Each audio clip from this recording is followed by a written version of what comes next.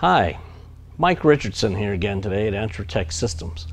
Today I'd like to discuss fuel filter water separators and safety, and the auto-sig design that we designed around the various needs of inboard marine, gasoline, and diesel fuel applications. There are a set of standards, and most organizations follow the UL standards, which is UL 1105, and that is for filters and strainers. There's a variety of standards, but the one key standard is the fire test. There's also the ABYC and the U.S. Coast Guard. They follow the UL standards under their own names. AutoSig was designed to not only pass, but just overall function reliably and safely in marine environments. And along with a lot of other standards spin on fuel filter separators are all past fire tests and such. But there are many filters, strainers available on the marketplace. Many of these have plastic bowls, such as these three I have shown here. And because you have a plastic bowl, yes, in this case you have a water sensor available, which is great. This plastic bowl has a water sensor and a drain.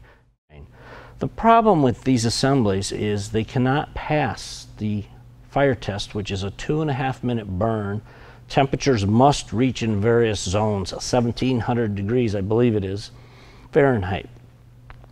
These all would melt away. AutoSig was designed to have the water probe internal into the filter assembly, making its electrical connection through the head.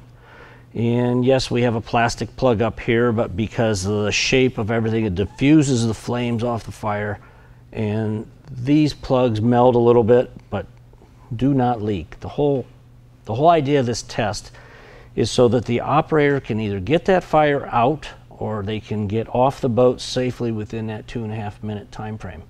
It's all about safety and you know, keeping people from getting in trouble in a boat where you have a bilge fire. So yes, there's a lot of ways you can do this, but I've heard of some cases where an insurance company will actually ask you to send them a photograph of your fuel filter and how it's assembled, because the insurance companies know that some of these assemblies do not pass. Even though they're readily available on the marketplace, not everybody knows you have certain standards you have to meet. With that, I thank you.